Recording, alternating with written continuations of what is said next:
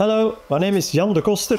Welcome here in my studio in Mechelen, and that's a city in the middle of Belgium.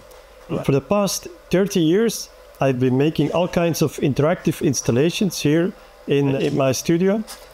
And I remember in 2008, I visited a conference in Berlin, and that's where I saw a presentation about the project called Arduino for the first time. And it immediately caught my attention because I could imagine already the possibilities to use them in physical interactive installations.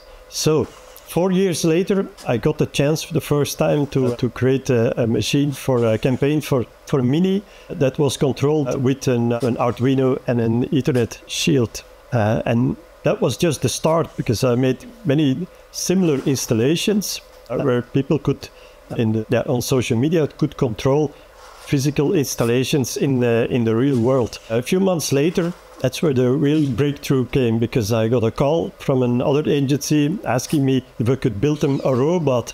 The robot was called Yummy, and he had to act on a stage to be the host on a website. I had never built a robot, but I was a character designer and I had built many physical installations, so it made sense for them to ask me. And suddenly there was a click, and I realized, yes, I am a robot builder. That's what I'm going to do from now on.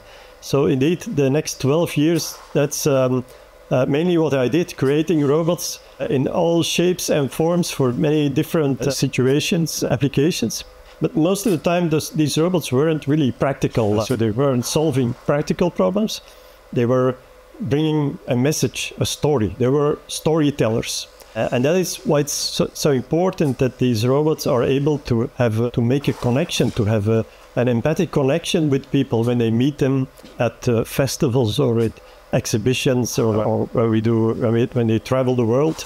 Because some of these robots, like Robin and Rachel, they went to other continents, and sometimes I could join them, but often they were just on their own.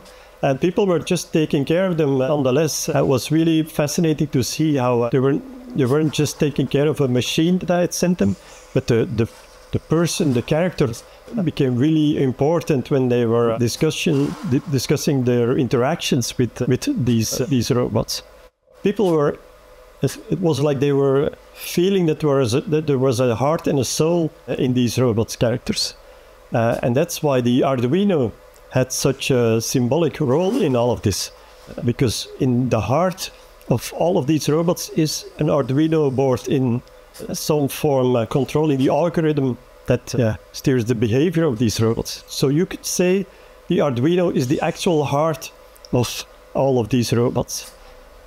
So I really hope we can continue this journey with Arduino for many more years, and thanks a lot for listening to my story, and see you next time.